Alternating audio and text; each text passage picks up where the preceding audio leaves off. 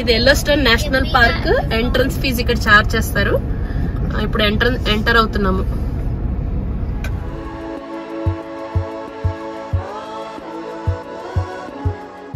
మేము Yellowstone national park లోకి enter అయ్యేసరికి ఆల్మోస్ట్ 11 అయిపోయింది.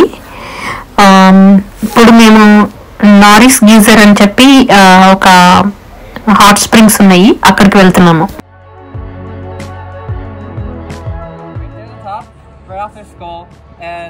It'll actually grow about 1 inch every day.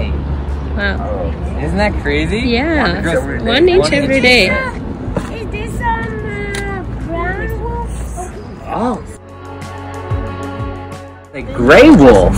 Very close. Yeah. See his sharp teeth in there? You want to touch him? Yeah. So, these guys right here, gray wolves. Have you heard the saying, don't wolf down your food? Because these guys, they go and they rip the food and then they swallow it whole. And when they go back to their dens, the moms will actually vomit the food back out. Okay, did you hear that? Yeah, but They vomit the food and give it to the baby center. Oh, this one is what? that's so yucky. So this is going to be a grizzly bear. Same sharp teeth in the front, and then it's going to have the flat teeth for its herbivore foods. Like, there are 27 teeth, I believe. Just like that. Just like you. So yeah, they have the flat teeth so they can eat berries, nuts, fruits, and vegetables, dandelions, and then the sharp teeth for the meat, so they can rip and tear it. Yeah, go ahead. You can pick them up if you want. Feel free. ఇక్కడ park ranger అఖిల్కి తోడేళ్ళు ఎలుగుబంట్లు food ఎలా తింటాయని చెప్తున్నాడు వాటి పళ్ళని బట్టి. ఇంతకుముందు park ranger చూపించిన కొమ్ములు ఈ జంతువుకు సంబంధించినవి. దీనికి ఎవ్రీ ఇయర్ ఆ కొమ్ములు పోయి మళ్ళీ వస్తాయి. అండ్ పైన కొమ్ముకి బ్రాంచెస్ ఉన్నాయి కదా, ఆ ఒక్కొక్క బ్రాంచ్ ఒక్కొక్క ఇయర్ కింద లెక్కంట. దీనిని ఎల్క్ అంటారు, తెలుగులో ఏమంటారో నాకు తెలియదు. ఇది ఒక రకమైన జింక.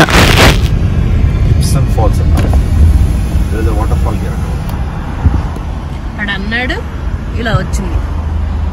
అరా వరుణ్, ఇప్పుడే అన్నావా?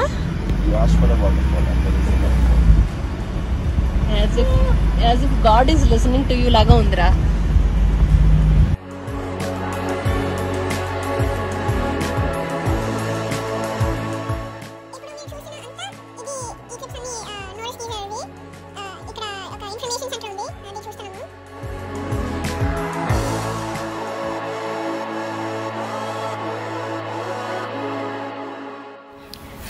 ఇన్ఫర్మేషన్ సెంటర్ నుంచి బయటకు వచ్చిన తర్వాత ఇదంతా నారిస్ గీజర్ బేసిన్. హాట్ స్ప్రింగ్స్ ఉంటాయి, స్టీమ్ అలా వస్తూ ఉంది, వాటర్ స్టీమ్. అండ్ చాలా పెద్ద బేసిన్, చాలా ట్రైల్ ఉంది ఇక్కడ, దాని మీద నుంచి అలా వాక్ చేసుకుంటే వెళ్ళొచ్చు. Yellowstone national park most of the park volcano మీద ఉంది, అంటే అది కింద హాట్ మాగ్మా ఉంది. దానిపైన ఉన్న వాటర్ ఆ మాగ్మా వేడికి బాగా వేడికి అవి స్టీమ్ లాగా హోల్స్ చేసుకుని పైకి వస్తుంది, ఆ ప్రెషర్కి పైకి వచ్చేస్తున్నాయి. ఇవన్నీ ఇదంతా వాటర్ స్టీమ్. దాని స్మెల్ వచ్చేసరికి రాటన్ ఎగ్ స్మెల్ లాగా ఉంది. మామూలుగా అయితే వాటర్ స్ట్రీమ్కి స్మెల్ ఉండదు, ఇది ఎర్త్లో ఉన్న గ్యాసెస్తో పాటు కలిసి వస్తుంది, దానివల్ల మనకి రాటన్ ఎగ్ స్మెల్ లాగా వస్తుంది. మేము ఇది చూసేసుకున్న తర్వాత లమార్ వ్యాలీకి వెళ్ళాము. లమార్ వ్యాలీలో మాకు 6 to 9 ఈవినింగ్ వెళ్తే యానిమల్స్ ఉంటాయి అన్నారు. యూజువల్లీ డాన్ డస్క్ టైంలో, పొద్దున పూట లేకపోతే సాయంత్రం పూట యానిమల్స్ బయటకు వస్తాయి, కనిపిస్తాయి అని అన్నారు. అందుకని చెప్పి మేము ఇంకా ఈవినింగ్ అయితే అటు వెళ్ళిపోయాము.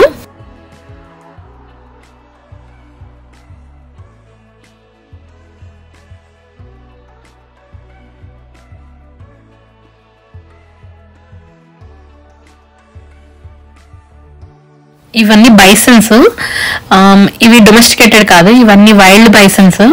కొన్ని బైసన్స్ అయితే దగ్గర దగ్గర కార్ సైజులో ఉన్నాయి. ఇవన్నీ సాయంత్రం పూట ఇంకా బ్యాక్ బయలుదేరుతాయి. ప్రస్తుతానికి ఇవన్నీ గడ్డి తింటున్నాయి కదా, తర్వాత ఇవన్నీ రోడ్ క్రాస్ చేసి ఇంకొక సైడ్కి వెళ్తాయి. అది చాలా, అది కూడా ఒక వన్ ఆఫ్ ద అట్రాక్షన్. చాలామంది వచ్చి అక్కడ ఆపేసుకుని, కార్లు అక్కడ ఆపేసుకుని అవి మూవ్ అయ్యే వరకు అక్కడే ఉంటారు. ఇక్కడ డీర్ లాగా ఉన్నాయి కదా పరిగెత్తున్నాయి, అవి ప్రాంగ్ హార్న్ యాంటలోప్స్. ఉల్ఫ్స్ చేస్తున్నాయి.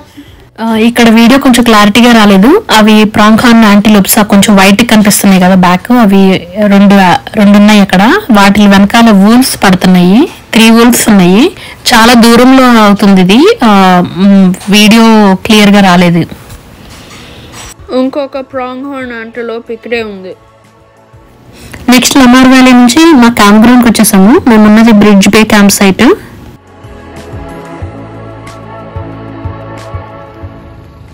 పక్క క్యాంపర్స్ది, బ్యాక్ అంతా ఫారెస్ట్ పక్కన రోడ్ పక్కన లేక్. ఆ ఫారెస్ట్ దాటితే లేక్ వస్తుంది. అలా నడుచుకుంటూ వెళ్తే లోపలికి లేక్ ఉంటుంది. ఇక్కడ ఫైర్ పెట్టి అక్కడ టెంట్, బాగా చల్లగా ఉంది. సో మేము టెంట్లో పడుకోలేదు, వ్యాన్లోనే పడుకున్నాము. ఇవన్నీ లిలీ ప్యాడ్స్. అమ్మ ఇండియాలో లాగా ఉన్నాయి అని చెప్పింది. మేము ఇప్పుడు వెళ్తున్నది ఓల్డ్ ఫెయిత్ఫుల్ గీజర్ అట్రాక్షన్. ఇది చాలా ఫేమస్ అట్రాక్షన్ యెల్లోస్టోన్ నేషనల్ పార్క్లో. ఇది ఎందుకని అంత ఫేమస్ అంటే ఎవ్రీ 1 hour 45 minutesకి స్టీమ్ ఎరప్ట్ అవుతుంది. దీన్ని చూడటానికి చాలా మంది జనాలు వస్తారు. మీకు ఇప్పుడు జనాలను చూస్తే మీకే అర్థమవుతుంది. ఓల్డ్ ఫెయిత్ఫుల్ గీజర్ చూడటానికి ఎంతమంది జనాలు వచ్చారో చూడండి.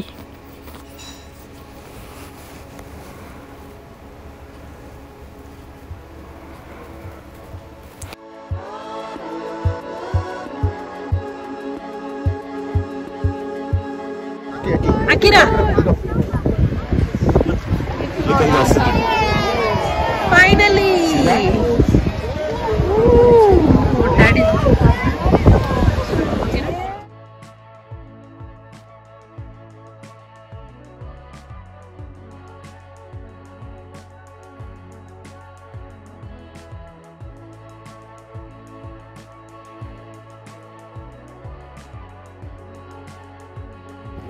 ఇంకా ఓల్డ్ ఫెయిత్ఫుల్ గీజర్ కాకోకుండా దాని చుట్టుపక్కల చాలా గీజర్స్ ఉన్నాయి. చాలా చిన్నవి పెద్దవి చాలా రకరకాల గీజర్స్ ఉన్నాయి. అవన్నీ చూసుకుంటా వెళ్ళాము.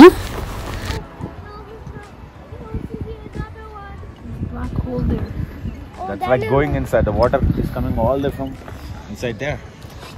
See that?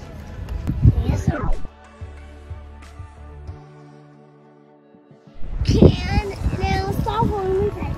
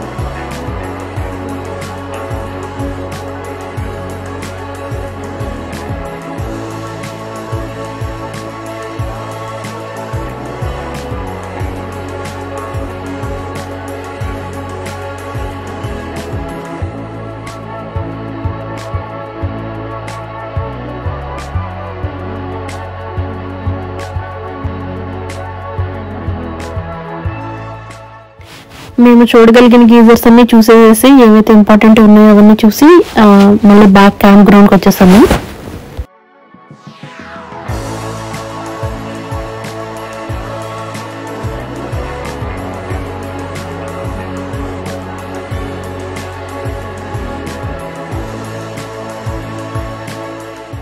థర్డ్ డే మేము చెక్అవుట్ చేసేసి ఇంకా కొన్ని ఆన్ ద వేలో కొన్ని స్పాట్స్ ఉన్నాయి, అవి చూసుకుని ఇంకా ఇంటికి బయలుదేరుతాము.